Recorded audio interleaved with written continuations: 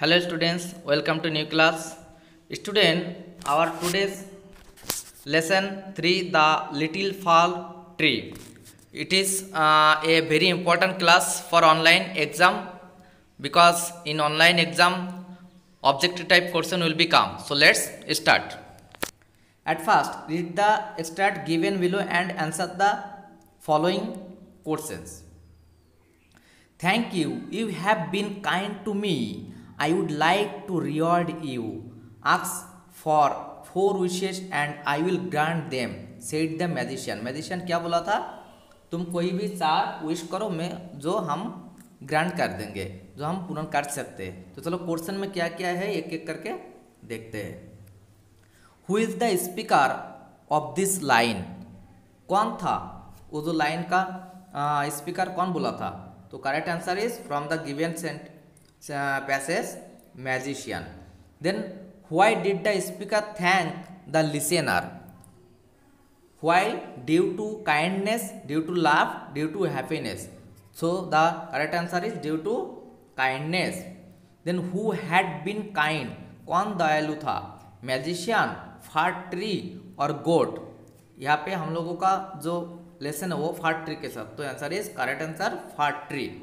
Then synonym of kind, kind का synonym जो similar type word है काइंड, काइंड मीन्स दयालु, तो वो भी क्या होगा? स्ट्रॉन्ग, सॉफ्ट, अनजेनरस और कॉन्सिडरेट। तो करेक्ट आंसर क्या होगा? कॉन्सिडरेट। कॉन्सिडरेट जो कुछ भी कंसिडर करते हैं, त्याग करते हैं।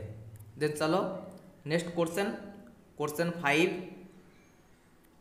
How many wishes will be fulfilled by magician? तो ये पहले ही लिखा है 4, तो option is correct answer. Then देखो मैच द फॉलोइंग, कॉलम में विथ कॉलम बी। स्टूडेंट, मैं बहुत जोर जल्दी बोल रहा हूँ क्योंकि टाइम बच जाएगा तुम्हारा, लेकिन जब तुम्हें देखोगे तब इसको पास करके रखना और क्वेश्चन का पहले लिख लेना, और देन जब मैं बता रहा हूँ तो सुन सुन के इसको समझ लेना। देखो match the following, Shetty, Shetty के साथ क्या मैच होगा? क्या मिक्स होगा? शेटी के साथ मैजिशियन, ठीक है। तो नंबर ए के साथ होगा D. Then green leaves, green leaves 2 के साथ क्या होगा? गोट, क्योंकि गोट ग्रीन लीव्स खाते हैं। देन गोल्डन लीव्स, जो गोल्डन लीव्स है वो क्या है? गोल्डन लीव्स यहाँ पे थिप के साथ रिलेटेड है, थिप के साथ रिलेटेड है। Then option 4 glass leave, glass leave जो है वो किसके साथ रिलेटेड है? वो है विंड के साथ। और एक रह गया जो फार ट्री, फार ट्री किसके साथ रिलेटेड है? नीडल्स। फार ट्री किसके साथ रिलेटेड है? नीडल्स के साथ, ठीक है।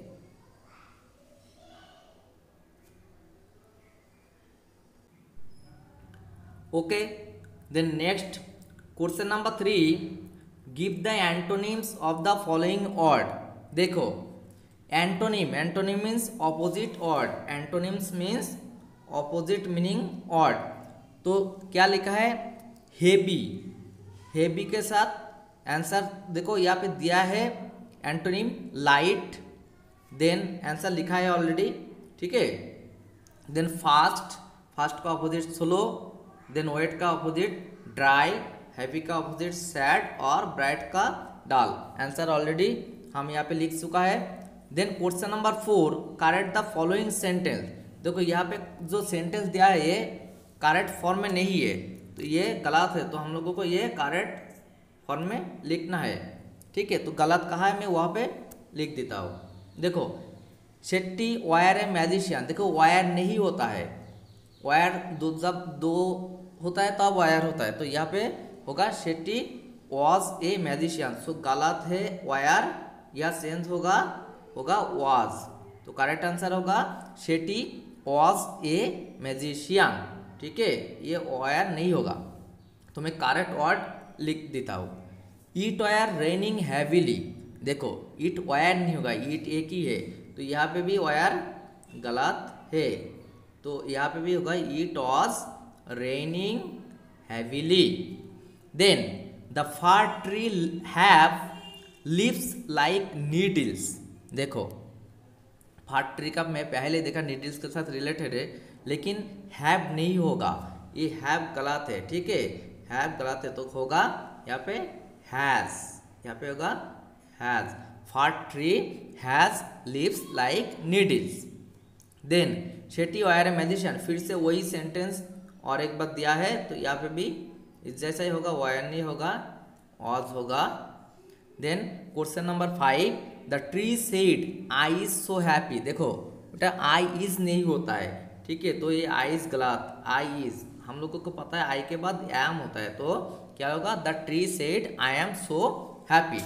Okay students, so this is our total MCQ question from the chapter the Little Fir Tree. So we will meet our next class, and if you want regular class, like, share and subscribe the channel so you can got all the class up to date time. So this class for today. Thank you all of you.